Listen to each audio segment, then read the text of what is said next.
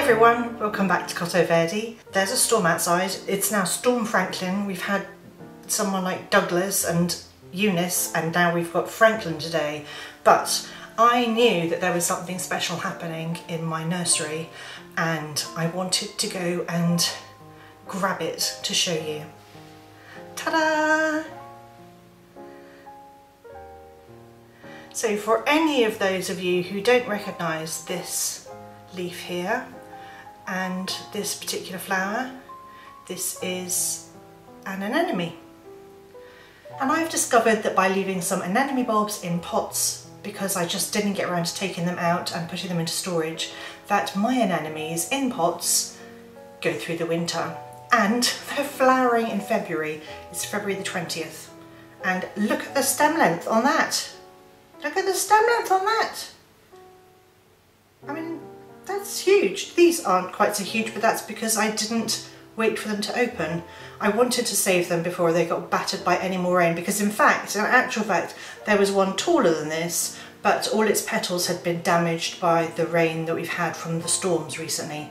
So I thought I'm going to save these, and I know they're just purple flowers, and if it hadn't been raining so hard, I would have run to get some eucalyptus to put in the vase. But I'm going to choose a little bud vase now to put these in, and I will enjoy them in my kitchen as they open up. So we're in my utility room, and this is my cupboard of bud vases. Ta-da! So I literally have shelves of bud vases here, and I just need to choose something that will set these off. I could put them in like a little jug. That would be quite sweet. But I think I want something taller and with a narrower stem. And I mean, this is cute. How cute is that? Like a smoky grey. I think that would look nice. I'm going to have to cut the taller one down. Or, I mean, I could choose a really tall one. That's too big.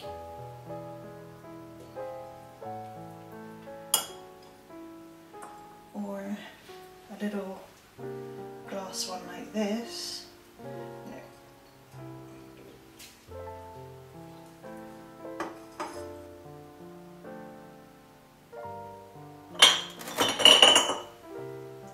I've got a really little one like this, and I could just have the 3 anemones poking out of the top.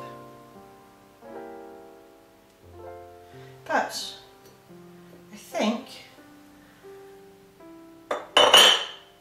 my first choice was the best. I think I'm going to go for this one, and I'll be able to put some eucalyptus in there when the storm ties down, or some other greenery.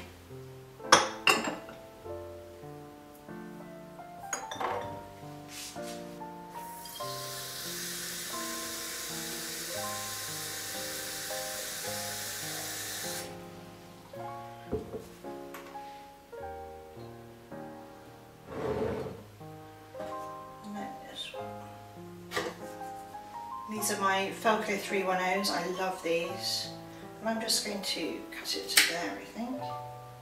See how that looks. There we go.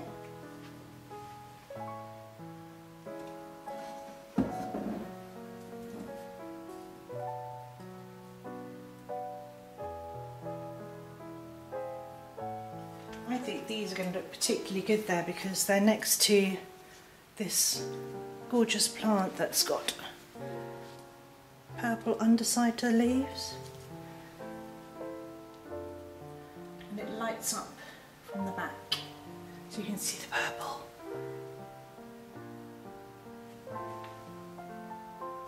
So I just want to say thank you so much for joining me today as I picked my first anemones of the year, February the 20th.